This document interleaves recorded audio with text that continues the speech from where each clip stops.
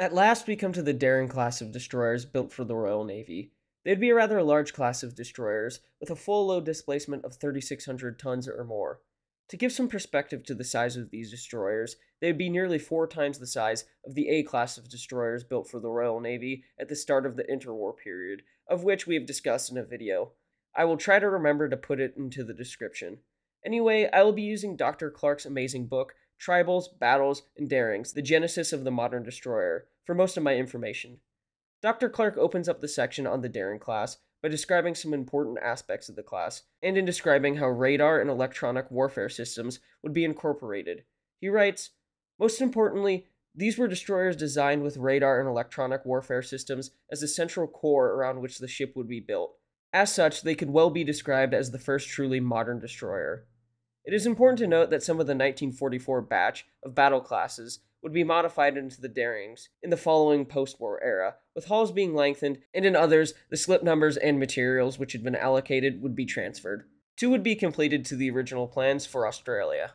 Anyway, I think a good place to start is why were these destroyers built, especially with some in the Admiralty fretting over the size and cost of these vessels. Much like the Tribal class, these ships were thought as being different than destroyers, having more capabilities. With this in mind, for much of their service lives, they would not be counted as part of the Royal Navy's destroyer strength, but in a category of their own.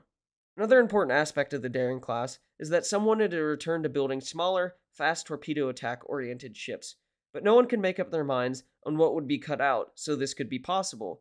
Reducing one aspect of the ship would upset one group, like for example, if the engines were reduced, the fleet air arm would be upset because the new vessels could not keep up with the fleet and screen their aircraft carriers.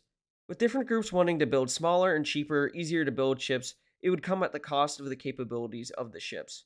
Next, with the end of the war, specialist ships were not as necessary as during wartime. So with this in mind, what the Admiralty needed was, quote, a well-armed, all-arounder, proficient for anti-submarine work, but equipped with anti-aircraft firepower and the capability to destroy surface or land targets, end quote. The Darings would come equipped with a new Mark VI twin 4.5-inch upper-decker UD turret, which did not penetrate the deck, of which the standard design would be based around the 3 main turrets, something I made note of in my video on the battle class, a return to having an aft turret. Anyway, with these, the Darings would have anti-air, anti-surface, and anti-land capabilities, with the rest of the ship being built around them. By the 1950s, the Mark VI could fire shells up to 14,000 yards at an elevation of 80 degrees and 21,000 yards at 45 degrees.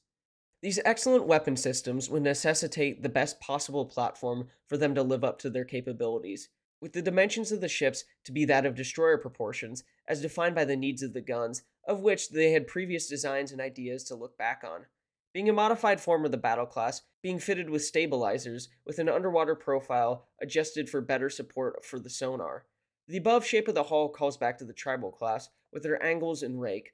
Along with this, their 54,000 shaft horsepower and 34-knot top speed are provided by new engine designs by the engineers at Parsons and Marine Engineering Turbine Research and Development Association, of which the propulsion would be provided by 2 units comprising a double reduction geared steam turbine, driving 1 propeller each. Steam came from oil-fired water tube boilers, 1 per engine unit. Depending on the ship, the engines were provided by either Babcock and Wilcox or Foster Wheeler, with the maneuverability of the ships being provided by 2 large rudders. There would be 8 ships in the Daring class, but more accurately described as 2 4-destroyer subclasses due to issues with training and power supplies, with the Daring, Delight, Defender, and Dainty being fit with a then-conventional 220-volt direct current power supply, while the Decoy, Diamond, Diana, and Duchess were fitted with a 440-volt 3-phase alternating current, due in part because they were the largest class to be built post-war, and with the number of new builds for the Royal Navy being limited, it meant the constructors would have limited opportunities to trial new ideas. If the fleet had to be changed again in the ever-evolving modern world, they would need those ideas to be tested somehow. Another aspect would be the fact that one of these vessels would be ordered on paper at least in 1945. The Delight, however, had been ordered in 1943, originally being ordered as the battle class Ypres. The first Daring would be launched in 1949, with the last not being launched until 1952, while commissioning would take place between 1952 and 1954. In this ever-evolving modern world, the Daring class would be built in peacetime for both war and peacetime duties, which can be illustrated by some of the features found in the class.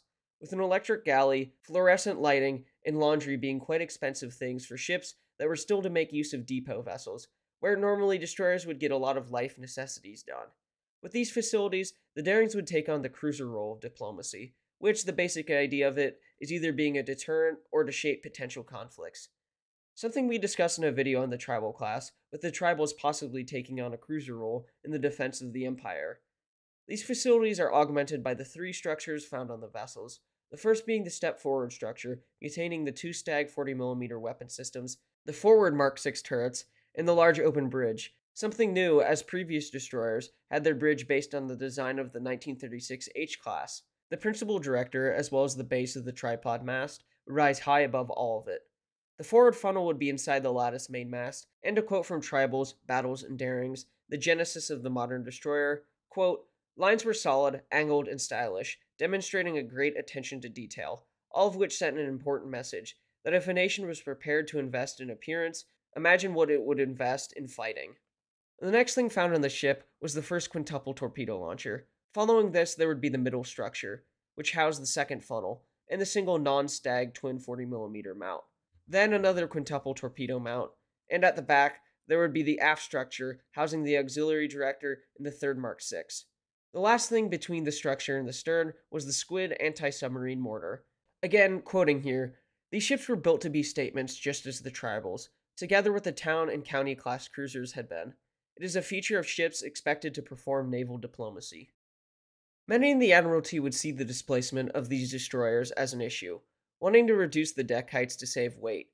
These calls would come from those whose careers would revolve around cruisers and battleships, but the designs for the Daring class would be protected by successive Third Sea Lords and the former Sea Lord, Admiral Sir Bruce Fraser. But getting back to some other important design aspects of the ships, they would be equipped with an evolution of the electronics equipment found on previous classes, as the Royal Navy had limited funds to spend on radar systems, and some of the earlier versions had been used in the Tribals in combat, and they had a good track record thus far. Also, it was good because it meant that there would be less risk in a very high-risk area. Something akin to the old phrase, "If it ain't broke, don't fix it." Just to summarize the discussion on the Daring class so far, I'd like to give a brief overview of the ship's designs and the ships themselves. Starting off with the ships, there'd be the Daring, being laid down in 1945 and commissioned in 1952. Diamond being laid down in March of 1949 and commissioned in February of 1952. Duchess laid down in September of 1945 and commissioned in October of 1952. Defender laid down in March of 1949 and commissioned in December of 1952. Dainty laid down in 1945 and commissioned in February of 1953. Decoy laid down in 1946 and commissioned in April of 1953. Delight being laid down in June of 1943 and commissioned in October of 1953.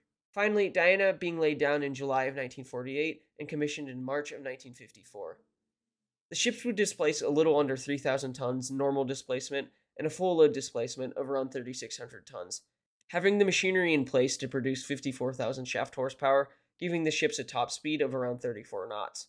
Now, their main armament would consist of 6 4.5-inch guns and 3 twin turrets, 2 forward and 1 aft. Their anti-aircraft armament would consist of 2 Stag 40mm weapon systems and a single twin non-Stag 40mm mount. Along with that, they would carry 2 quintuple torpedo launchers and a Squid anti-submarine mortar.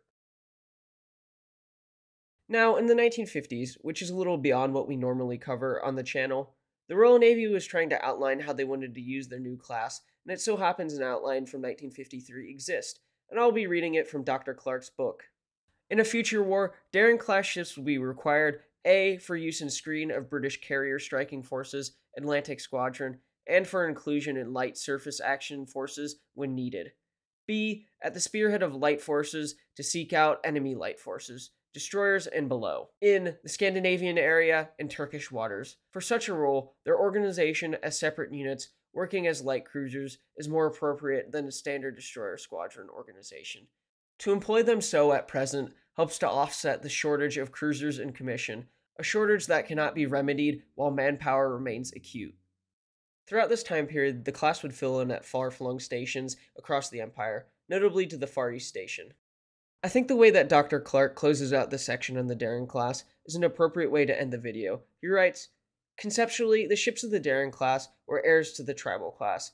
They had destroyer proportions and were almost built to a light cruiser's bearing, displacement, and scale, with the ability to be a presence and carry out diplomatic as well as combat duties." End quote. If you've enjoyed this video, that's great. Consider subscribing and leaving a like. Also, please go check out Dr. Clark's YouTube channel. He does some great work there, and I'll link to it down below. But to truly close things out, go tell a loved one that you love them.